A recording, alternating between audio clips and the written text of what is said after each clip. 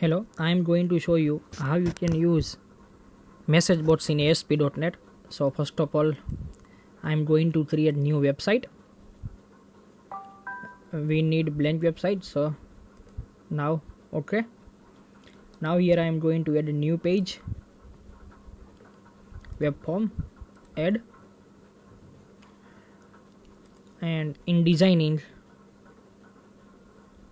you need one button because I want output. Like when I click on button, I want to get output. Okay, now in button I'm going to write here response dot write,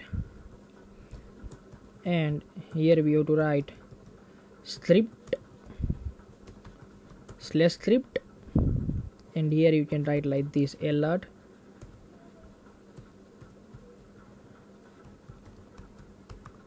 successful. Now I am going to run this.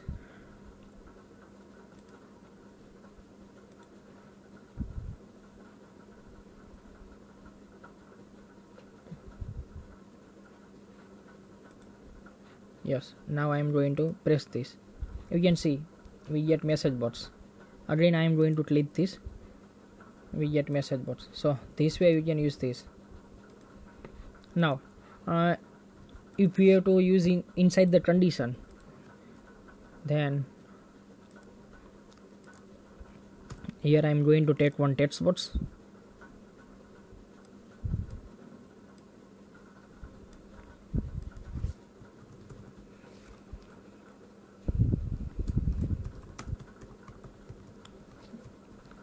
Now I want output like this: if user enter 51 number, means greater than 50, then we want message greater than 50. If user enter less than 50 marks, then you have to give message box less than 50. So for that we have to use here condition. Then I am going to take here one integer variable, integer a is equal to text box 1 dot text, and here I have to do typecasting. So convert dot to int 32, and now I am going to write if a greater than 50, else. Now we have to copy this: greater than 50, then we want message greater than 50, number is greater than 50, and if number is less than 50, then we have to give output like this: number is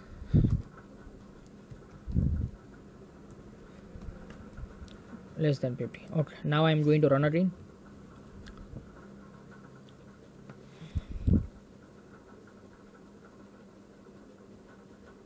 Now I am going to write 56, and we got output like number is greater than 50. If I am going to write here 45, then we get output number is less than 50. So this way we can use message bots in ASP.NET C#.